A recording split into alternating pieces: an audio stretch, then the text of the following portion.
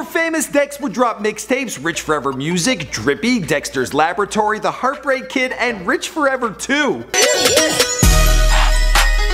bitches want my money, but she ain't getting nothing from me. Before famous Dex would collab with Wiz Khalifa, Lil Yachty, Trill Sammy, and Rich the Kid, who signed Dex as his first artist under his new label, Rich Forever Music. I don't know how to get some money to take care of my family, bro. How can I eat? You know what I'm saying? How can I get some money, bro? Just like that, bro. Before famous Dex would self-admittedly spend $100,000 on lean. I can't really go go a day without no lean. How much money have you spent on lean? Bro, I'm like honestly, total, altogether. over 100,000. Before his tracks Bottle After Bottle, Hit Him With It 2 times, and Drip From My Walk would blow up online. A bad bitch love, no. I'm smoking dope to our exhaust. Money coming from the vault. I get the drip on my wall. Before he would opt for a breast cancer awareness tattoo on his face in honor of his late mother. Famous Dex grew up in the rough and tough neighborhood of Englewood, Chicago, 5 blocks from where Chief Keef called home. Prior to music, his first passion was basketball, which he played up until his junior year of high school, but the streets dragged him in and he began dealing marijuana. He did hold down one legal gig as a salesman at Lids, but minimum wage wasn't cutting it and he spent his teens robbing and selling dope to get ahead. He loved school, but apparently school didn't love him, and according to Wikipedia and the website Discogs, famous Dex, who previously performed under the name Black Migo Dex, was stabbed 6 times in his house. He was left for dead before being sent to the hospital. He was in a coma for 4 days, and when he woke up, he decided he needed to get to work on building for himself a better life. What's going on, guys? My name is MCCRUDDEN, documenting the life and career of famous Dex prior to fame, here for you on Before They're Famous. Now, you guys asked for this video, and I've been connecting with a lot of you guys on Instagram, on Twitter, and on Facebook. I see all your comments, but I can't reply to all of you, because then we wouldn't get any work done here. I'd just be chatting with you guys all the time. Let me know, as always, in the comments down below, who you want me to document next.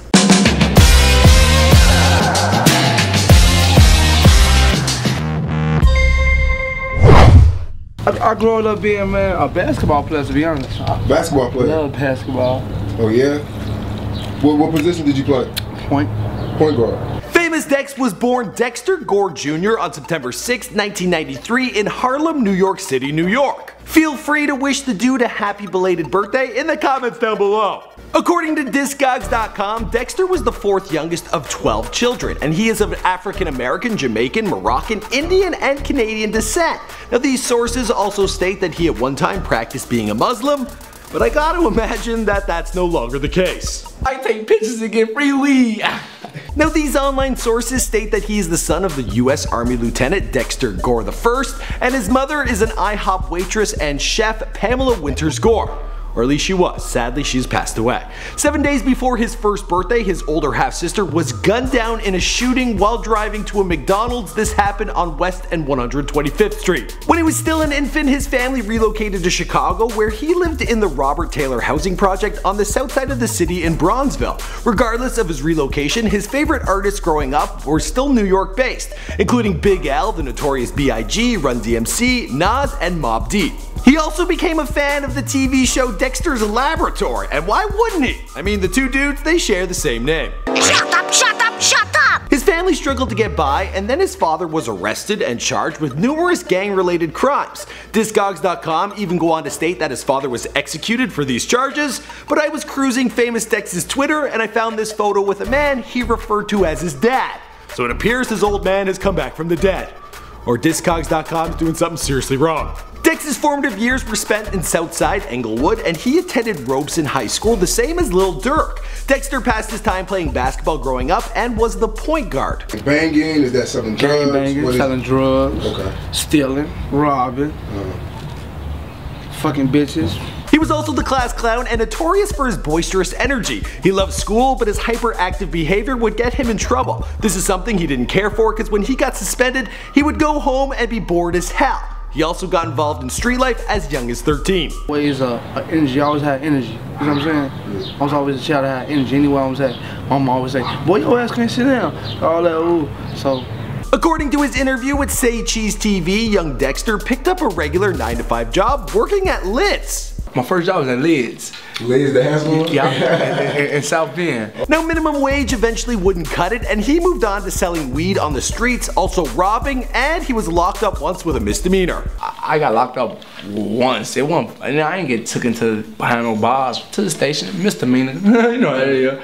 Around this time, he made appearances in many music videos with Lil J and Billionaire Black under the name Dexter or Black Migo Dex. My shooters, they so reckless. I got money out the anus. Smoking dope and drinking, fell in love with being Franklin.